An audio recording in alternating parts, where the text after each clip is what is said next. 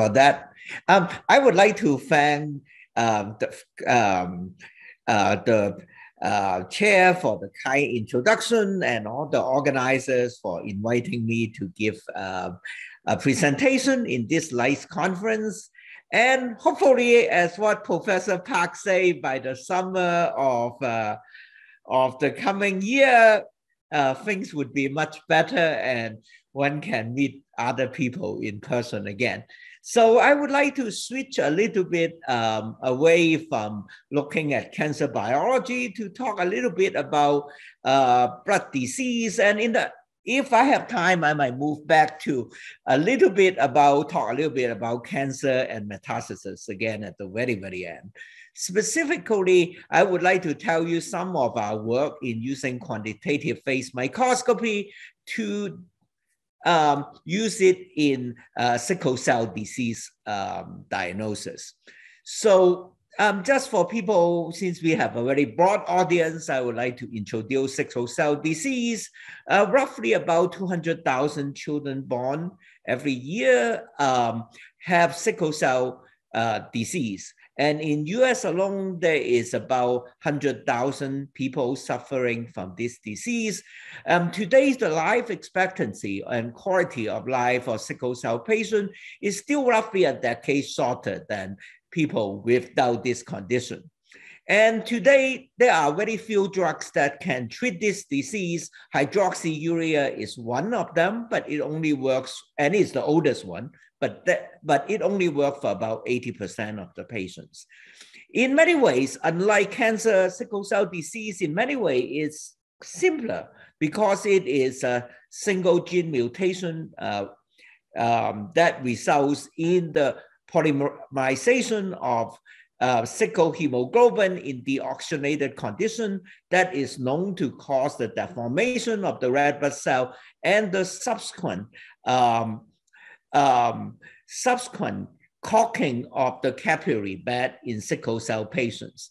And this type of cocking of the capillary bed is called a crisis event. And it happens not all the time, clearly, but it happens for some of the sickle cell patients once in a while, and it causes severe pain and other physiological damage. That is really the major clinic sickle cell disease symptom that need to be treated. So our approach is to try to understand what is the biomechanical changes that cause the sickle cell to aggregate and clog the capillary bed. So one of the things that we could do using quantitative phase microscopy is to measure membrane fluctuation on the cell membrane, and then subsequently going through modeling of the red blood cell biomechanics relating the fluctuation to the mechanical parameters, we can extract the changes in the mechanical parameter of the red blood cell. And we would like to see whether some of these biophysical mechanical changes can be used as markers to understand a little bit better of sickle cell disease, as well as potentially identifying new drugs that can treat this particular disease. So I think for this audience, probably this slide is not necessary, but since we have a broad audience, I will go through it a little bit. So the idea of how to measure the red blood cell membrane fluctuation is by doing phase microscopy that's based on interference. The trick is if the red blood cell have certain shape, when you have a optical plane wavefront going through it, the wavefront would be deformed by the red blood cell shape, and the change in and the tempo change in the wavefront would be reflecting the change in shape of the red blood cell. And the problem is wavefront deformation does not change the intensity, so therefore we need to use an interferometric measurement such that we can convert the phase changes of the wavefront into intensity changes that we can measure. And specifically by using an interferometric setup, we can measure the phase. And if we know the refractive index of the cell itself and also the medium, we can calculate the thickness. So, and of course, you can use a standard interferometer such as the Mach-Zehnder interferometer, but it is for many of the biological applications, the diffraction phase microscope is much more stable and allow us to measure the wavefront fluctuation in a much more stable manner. The idea of the diffraction phase microscope was developed by Professor Proskill nearly 15 years ago. The basic idea is instead of forming an image on the camera, the image is generated, diffraction grating at the imaging plane generate 2 copies of the image. One of the image go through a pinhole so that it functions as a low pass filter. And that generate a plane wavefront that interfere with a second copy that have not been filtered, that allow you to generate, again, interference and generate a stable interferogram that we can extract the phase information from the red blood cell. So working with some of our collaborators, specifically Professor Ming Dao's group in MIT and also John Hickens in Mass General Hospital, we are able to get a blood sample from the patients, and in order, as I mentioned a little bit earlier, in order to measure accurately the phase, the height of the cell, I need to know the phase, but I also need to know the refractive index of the cell itself. The issue about the blood from the sickle cell patient is they actually have very different density of hemoglobin in the cell, and therefore the refractive index can be very different. Therefore, before we do the phase measurement, we do a density fractionation of the red blood cell in a centrifuge gradient so that we can get a population of the cell that have relatively homogeneous hemoglobin density and therefore relatively constant refractive index. So by doing that, we can then able to measure the membrane fluctuation for each of the density fraction. That fraction 1 is the lowest density and fraction 4 is the highest density. You can see the refractive, the membrane fluctuation for the denser fraction is much lower.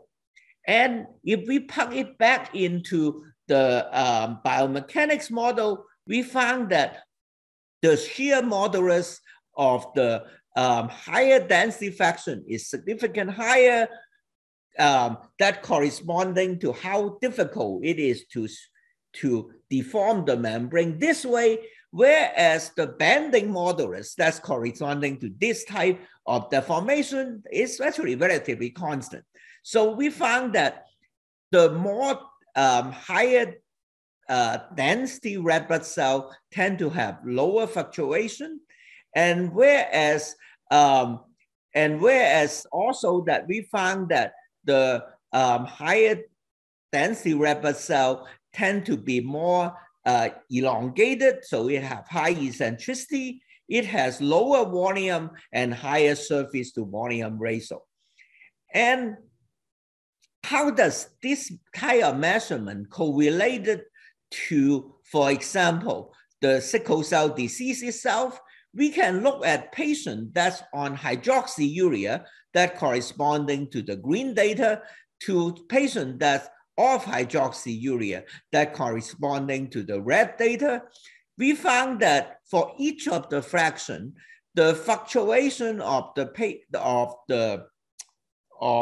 fluctuation of the red blood cell membrane is significantly higher for patient that is being treated by the drug, whereas the fluctuation of the membrane for patient that is not on drug treatment is significantly less. The membrane would fluctuate more, as one would expect, if it is stiffer. And you can see in the shear modulus for patient that's on drug versus off drug, the on-drug patient shear modulus is much lower, so the red blood cells are softer. And also one found that eccentricity are not a major difference, but the volume of the red blood cell for patient that's on drug is bigger. So in generally, you have the patient that's on hydroxyurea have softer red blood cell and also larger cells. And one of the reasons that we are interested in how stiff the cell is, one of the hypotheses is stiffer cell have higher propensity that would clog up in the capillary bed because the cell cannot deform as it goes through the narrow channels. And so one of the questions is, how does this type of biophysical marker correlate with what some of people know in terms of the biochemical marker that people have been studying related to hydroxyurea? One of the hypotheses people have for the function of the hydroxyurea is that hydroxyurea promote the production of fetal hemoglobin versus sickle hemoglobin. Fetal hemoglobin doesn't have the mutation that sickle hemoglobin has, therefore it would not polymerize. So, but one of the interesting things that one can see is if we take a look at either fluctuation or the shear modulus for patient, the same group of patients, because we also measure their fetal to sickle hemoglobin ratio. If we look at the people with low sickle to fetal to sickle hemoglobin ratio versus high fetal to sickle hemoglobin ratio for fluctuations, none of these differences are significant. On the other hand, we can also measure the volume of the red blood cell. In this case, the modulus and the fluctuation is correlated with the corpuscular volume. That's also what the clinician normally measure. So one of the things that it appeared to show in this case is, at least for hydroxyurea, seems like the on and off drug status correlate with biophysical markers such as corpuscular volume and fluctuation and shear modulus of the red blood cell better than the ratio of fetal to sickle hemoglobin. So I just want to give us a brief summary of some of our work here. So we saw that quantitative phase microscope is a promising method to look at individual patients' red blood cell populations, mechanical property. And we saw that biophysical marker appear to have good correlation with whether patient is on or off hydroxyurea. And it appeared that biophysical marker give better correlation than the biochemical marker.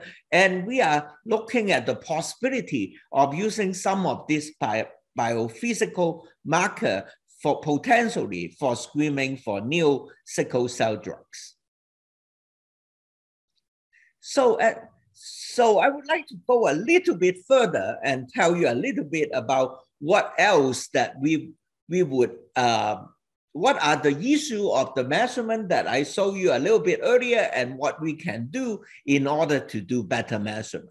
So one of the things that I tell you a little bit earlier is we need to fractionate the red blood cell so that we can have a relatively homogeneous population that have similar refractive index inside the cell so we can measure the fluctuation amplitude in a quantitative way.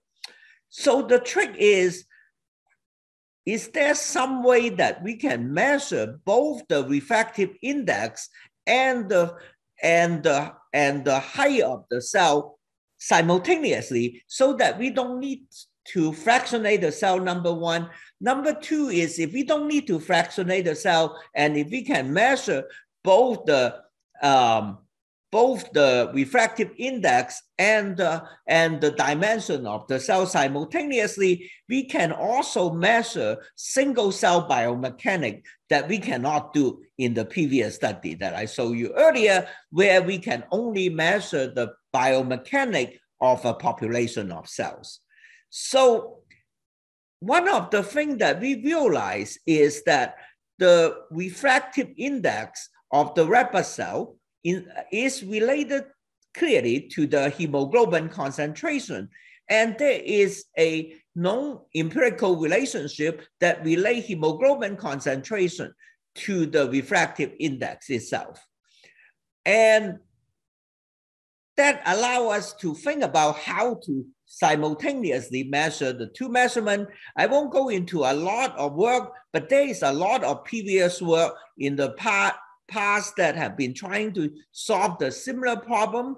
But until some of our recent work, there is not a single method that can allow us simultaneously measure both hemoglobin concentration and the shape at the same time on the millisecond time resolution. So we would like to develop a single shot method that would allow us to measure both hemoglobin concentration that would give us refractive index and also the red blood cell dimension at the same time. So the way that we look at this problem is clearly in order to measure two parameters, we need to make two measurements. So in our quantitative phase microscope, we actually measure two things. We measure the phase, as I showed you a little bit earlier, but our data also have information on the amplitude of the light that transmitted through the red blood cell. And the transmitted light through the red blood cell is determined by a attenuation term, the absorption term of the hemoglobin in the red blood cell. So if we take a look at the electric field, you have a phase term that's imaginary, and you have an exponentially decaying term due to absorption. So that allows us to, in some ways, write down the equation that describe both the amplitude and the phase after the measurement. And by doing that, we can solve for the absorption and the phase at the same time. And effectively, if we do that in a simultaneous measurement, we can calculate both the height of the cell and also the concentration of the hemoglobin at the same time. I won't go into the great detail, but I just want to point out that it is just solving a coupled set of equations. But there's one caveat in this particular case, is this equation is solvable as long as the medium surrounding the red blood cell has either different absorption from water or the refractive index of the surrounding medium is different from water itself. So as it turns out, properly picking the medium is very important to reduce the measurement error for both the amplitude and the phase, and that in turn reduce the measurement error for the height of the cell and the error in measuring the hemoglobin concentration and the refractive index. So, so this is some of our simulations showing that there is optimal wavelength, and if we pick certain medium, that would allow us to minimize both the concentration error and the refractive index measurement. The concentration error and the amplitude and the cell height measurement error at the same time. So this is some of the data of measuring individual red blood cell. This is the phase image and the amplitude image of a red blood cell. From there, we can calculate without knowing any a priori information, calculate the height and concentration of hemoglobin inside a red blood cell. That would allow us to look at both the shape of the red blood cell, the fluctuation, and the hemoglobin concentration at the single shot manner. And of course, if you can do it for a single cell, you can do it for a few of cells. And we generally able to achieve a concentration error about 1.4% and a high error about 4%. And in principle, we can push our sensitivity a little bit further, and that might allow us to even reduce our measurement error a little bit better. So in some way, this is pretty good.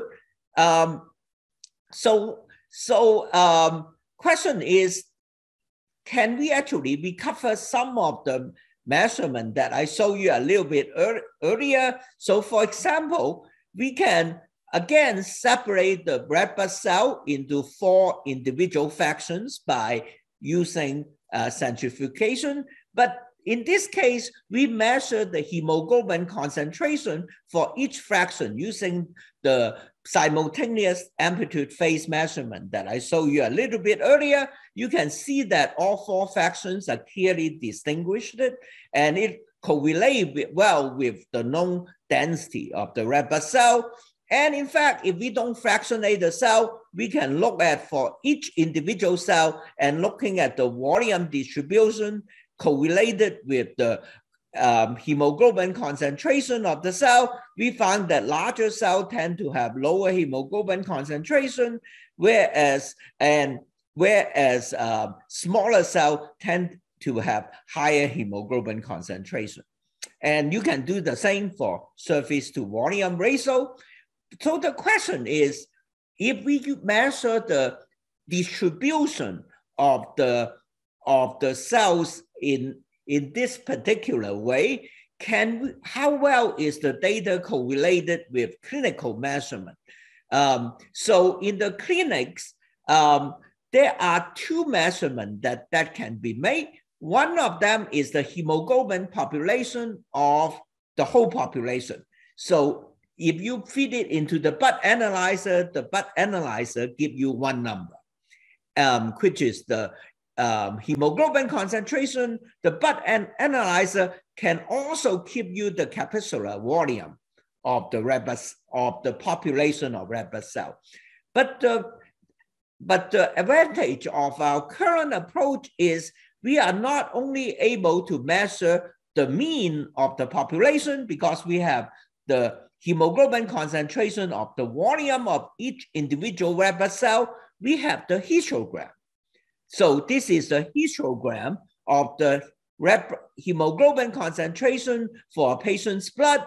This is a histogram on the same population of blood for each cell's volume. And we can compare the center of the histogram to the total blood to the blood analyzer that the clinician use. We can compare the mean of the histogram to the corpuscular volume from the blood analyzer. As you can see, the 2 give pretty good correlation. And you can do that for multiple patients, and you can so that for different patients, you can actually achieve similar measurement again to the total blood analyzer. That gives us reasonably good confidence that this method not only agree with the standard clinical measurement for the whole population, but we can also measure within the population the distribution of individual red blood cell physical property, including hemoglobin concentration, the shape, and the membrane fluctuation. So one of the things that we have been trying to do, which is we are still working on this at the moment, is trying to see whether we can combine all the data together and see whether there is a population of red blood cells that have higher propensity to polymerize and sickle and potentially cause the crisis event in the patient. So we tried to combine a number of the things that we can measure together, like surface to volume ratio, viscosity of the cell corresponding to hemoglobin concentration and membrane property. And we combine all of them and generate a parameter. We call it the fitness index, basically combining a number of the biophysical parameters that we can measure using the diffraction phase microscope. And this is now plotting the population distribution of red blood cell for different patients as a function of the fitness index. So the calibration corresponding to normal people that have no sickle cell disease, each of the bottom 4 histograms are corresponding to sickle cell patients. If we compare the normal people average population distribution of the fitness index of the normal people compared to the patient, we found that the sickle cell patient tend to have distribution of the red blood cell more on the lower fitness index side. So they have more unfit cell compared to the normal patient. So one can actually see this a little bit better by subtracting the histogram of the sickle cell patient with that of the normal people control.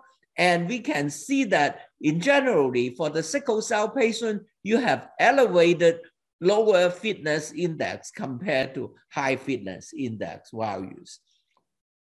And so the question is fitness index a good measure of the difference between the normal and the sickle cell patient, and whether its fitness index is any better than any other measures, such as eccentricity, mean thickness, surface to volume ratio. You can see that this is a bunch of different patients. You can see all the fitness index for the patient, at least majority of them have elevated low fitness value, whereas all of them have similar shapes. Whereas if you look at any of the other index that one might, or part of the index that go into generating the fitness index, the individual index does not correlate with sickleness as well as the fitness index itself. And so we call this method IPAM. So in some way, IPAM is one of the phase microscope with molecular contrast that allow you to do single shot measurement, and combining them allow us to look at red blood cell biophysical property on a single cell level. And right now we do IPAM with only a single excitation wavelength, but we could in principle do simultaneously with 2 column measurement that might allow us to not only look at hemoglobin concentration, but we solve sickle versus, oxy versus deoxy hemoglobin concentration that allow us then look at the effect of deoxygenation on the polymerization of the sickle hemoglobin. That may allow us to understand the sickling mechanism a little bit better. We also think that we can do further noise reduction using maximum likelihood estimate type approach. And right now we are relatively slow, but we are working toward higher throughput, trying to do maybe up to 1,000 to 10,000 cells per second or so. And I think that I'm almost out of time. So I think I might stop here and not talk much more about beyond red blood cell. And I would like to go to the end and thank people that do most of the work. So actually pretty much all the work that I show you here today are done by one of my former graduate student, Puya Husini. And today he worked on a number of venture capital company and formed at least 4 or 5 biotech company in the last 2-3 years. And then almost all our work in the face imaging area, we work in collaboratively very closely with Dr. Sahid Yakub. I don't have time to tell you about some of our biomechanics work on cancer metastasis, measuring nucleic mechanics of the nucleic membrane. Those work are done by a former postdoc, Vijay Singh. And as I mentioned before, the majority of the red blood cell work are done in collaboration with Dr. Ming Dao, as well as John Higgins and Greg Cato in MGH and Pittsburgh Medical Center. Thank you very much for your attention. I will stop here.